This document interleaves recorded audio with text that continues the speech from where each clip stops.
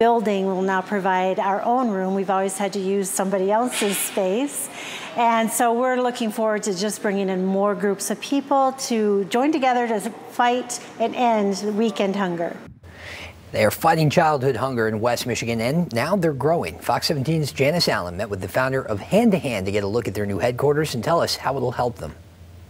As you walk through here, this is our packing room.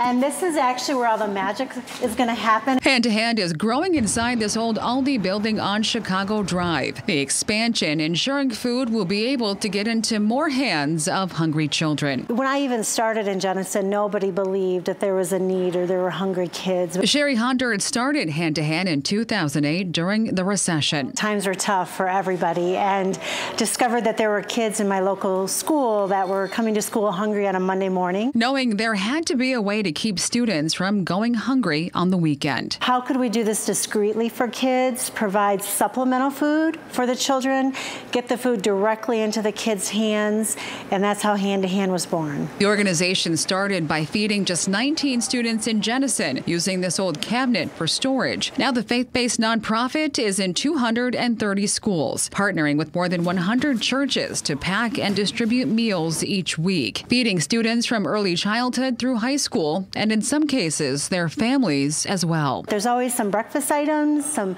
snack items, and even dinner kit items or lunch kits. The new space provides almost 16,000 square feet. We're going to have a lot of room to grow, allowing Hand to Hand to become more efficient and effective, feeding up to 10,000 more students. Honda crediting the community for all the support as they grow. If you drop a pin of where we are in West Michigan, this is the center. It's actually where it began, Jenison, and it's now where this Aldi building is just a perfect fit. And the expansion also happening at the perfect time. From here all the way down there is basically our food storage area. Honda expecting the demand for their services to grow as federal funding set aside to help schools during the pandemic runs out. We just believe that the need will be greater for lower income families who seem to have suffered the most through the COVID. Vital food not only filling stomachs, but fueling a better education during the school day. Hopefully they can then excel and begin to dream about their future as a high school student. Not just be hungry. In Jenison, Janice Allen, Fox 17 News.